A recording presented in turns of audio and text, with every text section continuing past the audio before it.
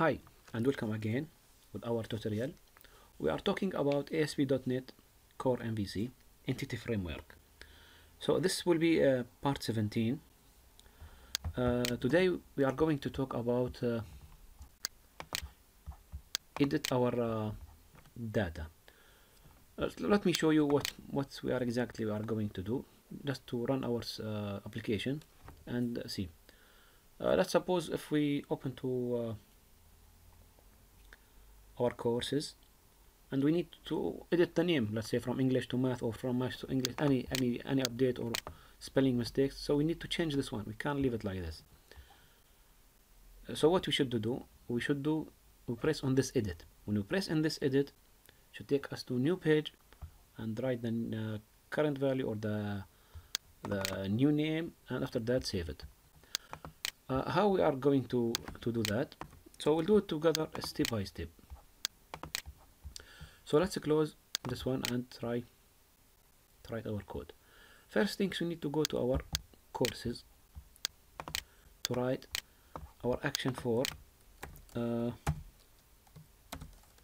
will be for edit courses. So our action will be get HTTP get will be I action result. We'll call it edit. This one will return view. Okay, so when we'll press on this link, we'll send with this link ID. So this ID, what will do, will take me to the new page, but with data. Which data? This data for, we'll get all data for this course. So how to get it? We'll create course, or let's say var model equal underscore course dot we need to find will be get course, just for one course, because I will send ID. Okay, and this one send it to our new page for editing. So now we should create new view for editing, but I'm using a different technique. I don't want to have here too many pages, so I try to use least pages. So let me try to teach you how to use same page we have. Let's say we use same field on this page. Let's use a create page. So I want to use this page create and editing, let's say. So how to send this module to our create? If you run it like this, it will be fine. No problem, because course page editing will be exactly same course, same page, creating page, same field, same data. Let me show you how we will show us for this one. So if we go to courses, if we go, let's say edit this one, so it gives me all the data here. Okay, so before doing anything, so I can't do anything now. I should go to, if I press now edit, to back same. But let's say okay.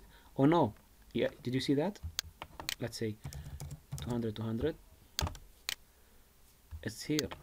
So it's same, doing same, but creating a new. So how to fix this problem? Now, so edit, it's same, create a new. So if I go back to my repository, course repository, we'll go to add here. What's the difference between add and edit? Add, there is no ID, but edit, there is ID. What's mean that? If I say if underscore course dot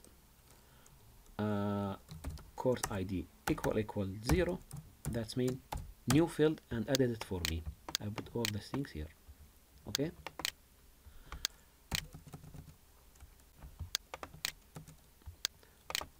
else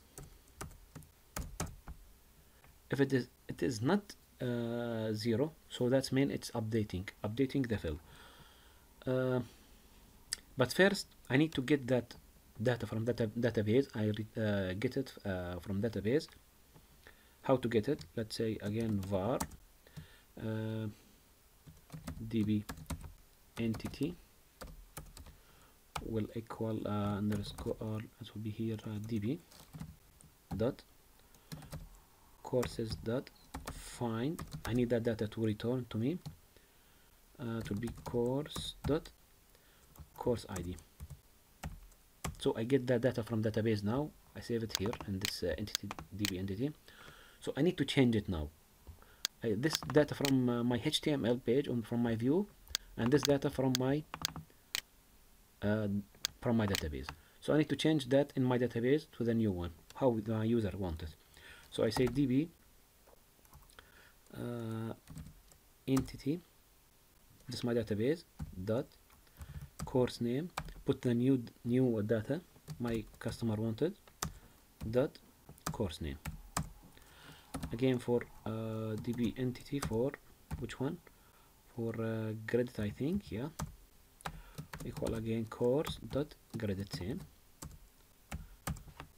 That's it. So I get my data from my database, and I send the new one. I set the new one inside it. So I need now to save it in my database. What I said, db dot save change. Save what I sent to you. Just save change, not db dot courses dot add. If you say this one here again, if you copy this one, sorry, and you put it under this one here, we'll add it again. So don't put this one, will be new data. So I need my old data to update it. That's it. So let's save here now, and let's run it and to see what will happen now.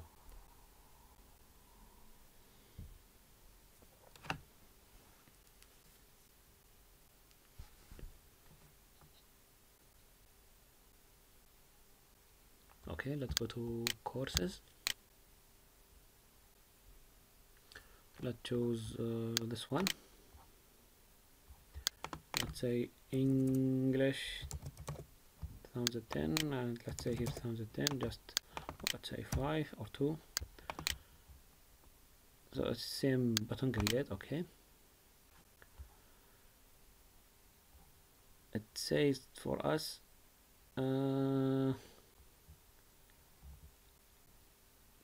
there is error. Yeah, an error occurred while updating the entity. Okay, so when I send my data here, I have ID. So when I try to insert, look, I have ID. When I try to insert it, there is ID too. So to be conflict for this. So let me close this one here and show you what we should add. We should add, let's go to our view with create. Okay, here I need to add input field input for my ID, course ID. So let me call this one course ID, and this one course ID. Now let's run it. Because when I send it there, I have something missed or conflicts between my data. So now I will have my field to save my ID in it. So let's check what will happen now. If you go to courses, if I say edit, now I have my ID, I have my course name. Okay, let's say 2 here again, create.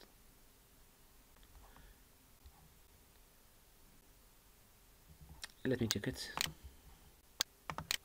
So if we run it again, before there is no mistakes, but we add more than the length of our before we write English and we write after English many letters should be just 10, as we mentioned it in our database, should be just 10 charts, and for a grid same. If I add more than 10 charts, it will give me error. I'll say to you error with the updating. So let me show you again how. Let's say edit this one. say English 10 I add graded same here, 10 like this. If I say grade, it will give me error here. Say to you update exceptions. So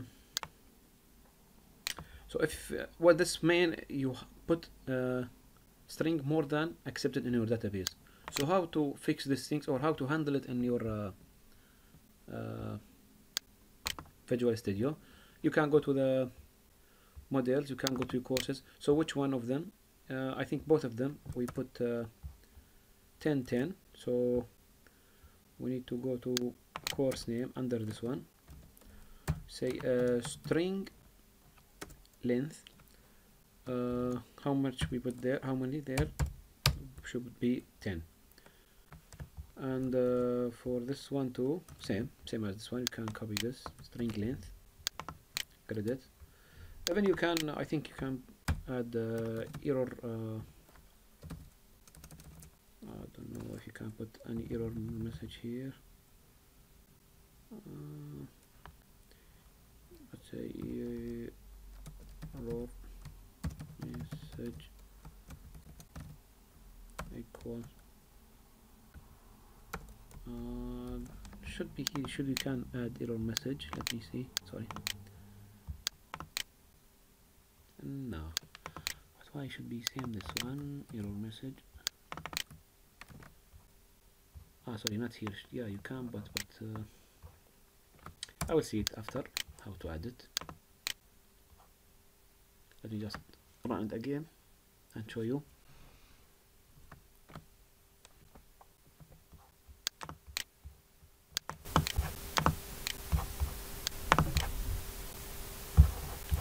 Okay, let's go to course.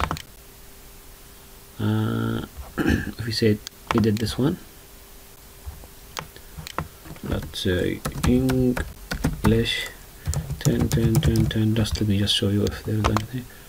So the field must be string maximum 10.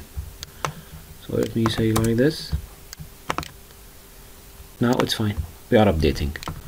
So I think that's a great, easy. We use same the page for updating and for creating. Okay.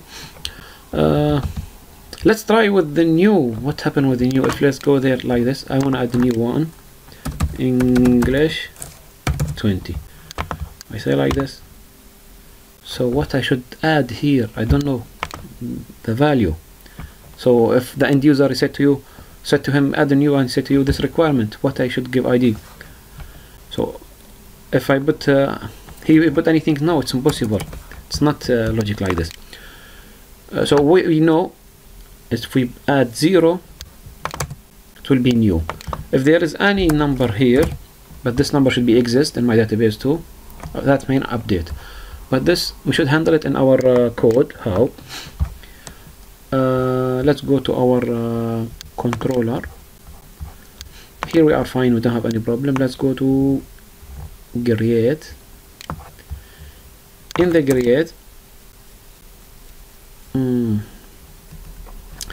create, the data came from the model should be changed, or we should send now should here will be here. Let's say course model. Okay, let's say model dot ID course will equal 0. Okay, but this model should be new course. Okay, I want to send this one to my forum. Let's try again. This one I open should be this value on my page.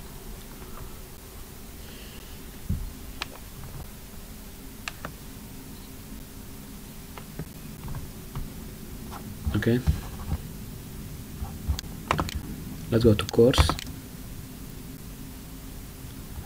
So if I want now new, I see this number here. I can add English 10 hour.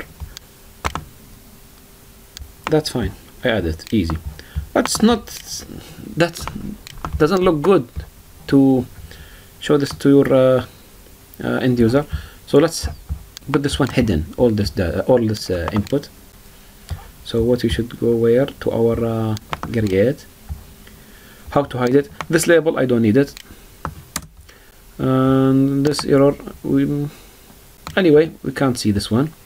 But let me here, how to hide this one? Just like type equal, it should be hidden here, this one. If we save it and run it again, okay.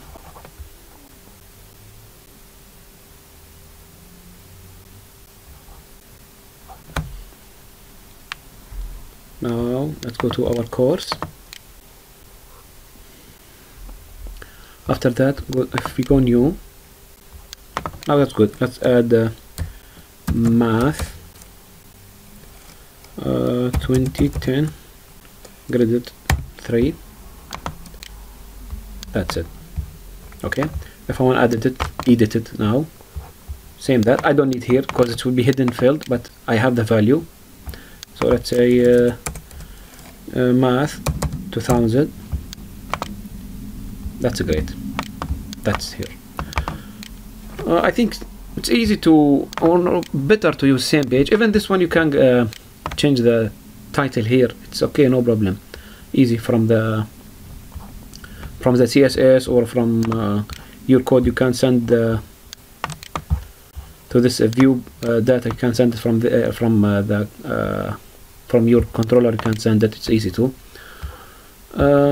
So here we try to save our pages. We don't need to add more pages, and easy, we add one action only here, action result, not two, one for get, one for post. Just we get our data from here and we post it in the same create. We use the same this one. So that's it for today. I don't know, maybe you can do that other controllers. It's easy for you now, and you can practice about it, how to add the edit for course, for I think now for gender and for student and for all of them. So thank you and see you next video. Bye bye.